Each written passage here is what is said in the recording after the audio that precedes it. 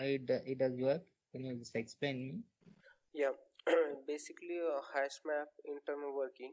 So hash map internal uses like hashing mechanism here. It has like 16 number of buckets, basically 0 to 15. So whenever basically we are using, like, we create the map of hash map, so in that case we use the put method, right? So put method have like key and value pair basically.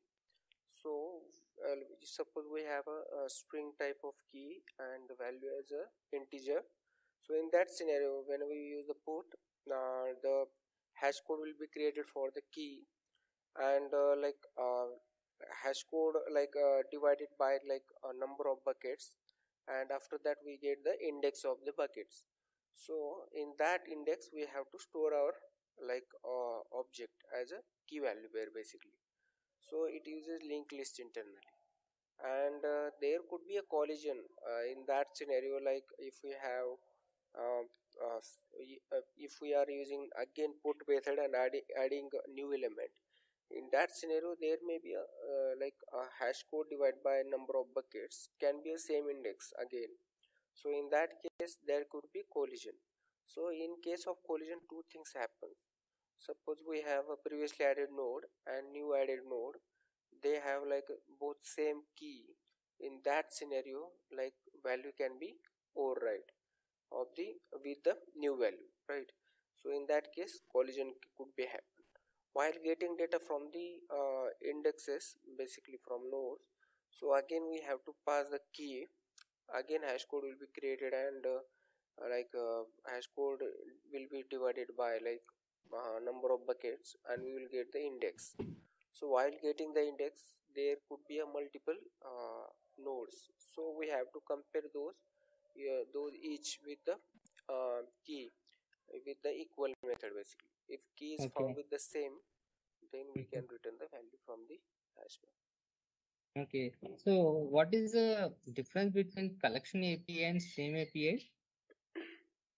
Collection APIs and stream APIs. Okay. So collection is basically a utility class. So in that we have like a number of utilities to, like, we if we want to like collection dot synchronize map, collection dot synchronize list kind of things we have to do. Sort, it has little bit like utilities method. The same way stream also has like utility methods, but the collection basically in collection sort we can have we also have a sort method, right? So we pass the list of collections and we pass the comparator as well. We can do so, but stream has like many features that we can do with basically. So we can use like lambda functions, functional interfaces. With the Okay. stream we can convert the data basically. So those are the additional functionality we can do with the stream APIs. Okay. So you have written lambda expressions, right? Right. So can you share your screen? Yeah.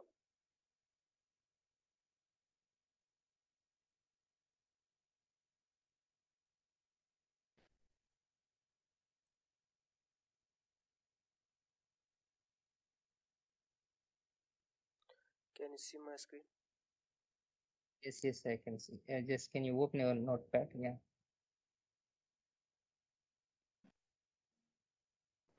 See here. So my requirement would be I have uh, assume like from database we might be getting the see. So what are the layers that you'll implement in Spring Boot? You have worked, right? Yes. Yeah. Okay. What are the layers that you'll work? What are Yeah. the layers that you'll create? Yeah. Yeah. We have like controller layer, service layer, and DAO layer here. So DAO layer as Okay. yeah. Okay. So I have some data is there in database on table. Say suppose I assume like a employee table, Right. right? So employee table, in that employee table I have fields like employee name, department name, and employee salary, Right. right? So here I want you to write a query. I want you to write a query to fetch the data. from database, right? Means say suppose like 10 records or 20 records or whatever it is, right? ID. Okay. So yeah, employee department, employee name, Okay. department name, and salary.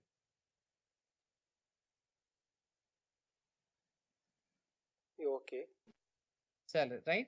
Say Right. suppose each means departments, right? I'll be having multiple departments, and some employees are belongs to same department, right? So Right. assume like here AA is a employee name, he belongs to IT. Again BB belongs to some HR department. Again CC belongs to again IT department. DD belongs to HR department, like that. Means Okay. department is repeating. So employee name is a unique names are there, right? Okay. So I want you to write a query. Using query, Okay. I want you to fetch data from database, and you have to populate the result. Means in IT departments, these number of employees are there. Say suppose in IT, under IT, AA, CC is there, HR, BB, DD, or some XX.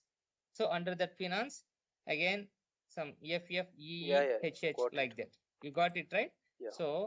So where do you write that logic? Means whether you write the logic that means having that query, means providing that query, whether you write in service layer or repository layer.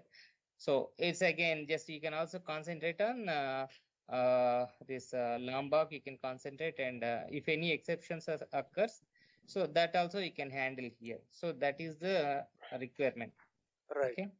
So yeah, Yeah. we can write that query on like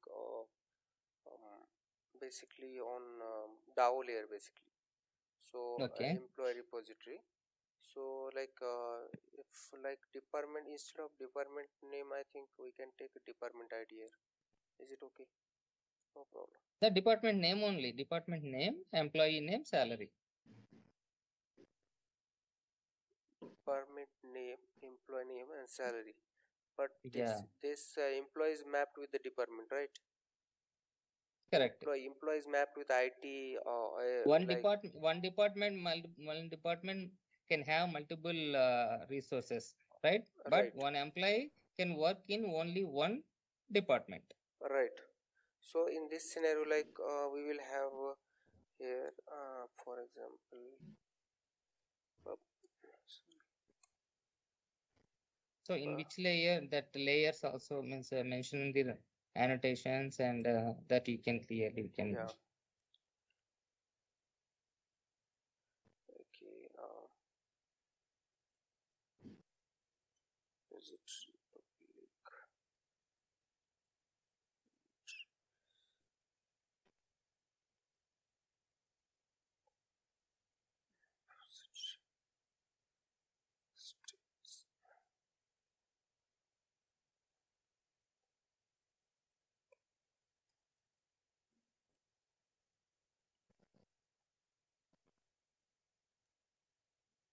Configuration with the @ enable auto configurations. So in properties file, whatever database connections properties we are passing, that will be configured automatically by using that auto configuration annotations basically.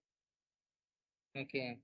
So if I have some properties are there, some values are there in application.yml file. Right. So how can we read those values into Java? Yeah, we can read that value with the like @ value annotations we have. Inside that we have to write like in literal like curly with the curly braces we have to pass the key, so that like yeah, then that value can be read. So have you ever implemented centralized exceptions? Yes. So how can you implement that? Can you just tell me one scenario where you have created your own customized exceptions, global exceptions? Yep. So for example, we have a employee service, and sometime we are passing the key for fetching the particular employee, but employee is not exist. In that scenario, we can throw like employee does not exist, and that exception is catched by global exceptions. In that case, we have like a controller advice annotation, and with that we can create a class custom exceptions, custom global exceptions. Inside that we have to write another annotations like @exception handler, and inside that we have to write runtime exception dot class, and we have to create the method signature like public, like response entity, and type of error. So we have to create the entity of error. Inside that we have to two fields, into status code and a message. So that we have to configure, and in the method body we have to give like employee does not exist, and then we have to get that parameter ex exceptions dot message, and from status code we have to pass the status code 404. So what is the HTTP error codes? HTTP error code employee does not exist means like we are not 404 will be sent as a Okay. response entity. Okay. What others are available? Can you explain that? Yeah, we have another 404, 401. So 401 is basically if we don't have any access, like access like denied, that can be occurred for that, and that exception could be used 404, 401. 400 we have bad request. In that scenario, whenever we are sending parameters and those are not expected parameter, then that is called as a bad request basically. So 401 exception. When you'll get 401 exception?